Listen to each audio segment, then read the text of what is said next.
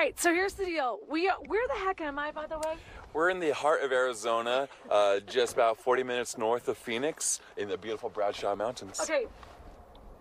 Arizona Outdoor Adventures. Arizona Outdoor It gets a Fun little Adventures. nutty. Yes, ma'am, Okay, yeah. so real quick for the logistics before we start bumping around and screaming. That sounded bad, but you know what I mean.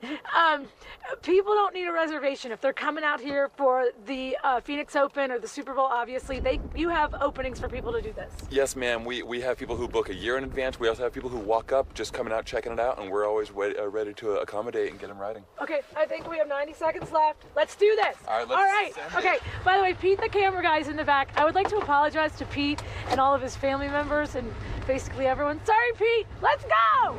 Okay, so do you have to be specially trained to drive this thing? Really, it drives just like a car.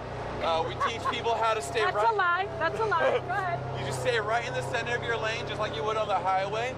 You learn to look for your obstacles and pick a good tire path.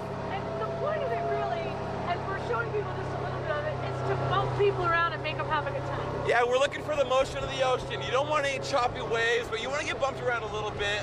Of course, safety is our #1 concern. These are inherently dangerous sports, but I mean, just look at these views. I think it's well worth the risk. So we teach people how to... Going down! Yeah. Okay. You teach people how to what? We teach people how to navigate this terrain, function these vehicles, and how to enjoy the desert and not destroy the desert. This is a very unique... worth everyone's time to come out here and check it out, find out what's so special about it. How often do people cry when you take them out here? I've only had maybe 1 or 2 panic attacks. Maybe some people start to get a little nervous when we start going. And everyone, once they see these views and learn a little bit of what it is that we're looking at here, I think they come to love it, and all the fear just slips away. I was going to ask you, what's worse, going up or going down? They say going up is a physical challenge, going down is a mental challenge. Yes, ma'am. Oh my goodness. All right, we have 30 seconds left. How long is the tour typically?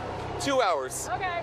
We offer a 2-hour guided tour, which is our premier experience. You get to get the context of an educated guide to tell you what it is that we're looking at. But we also offer our self-guided adventures. You know what? It is beautiful. We'll be back right after this.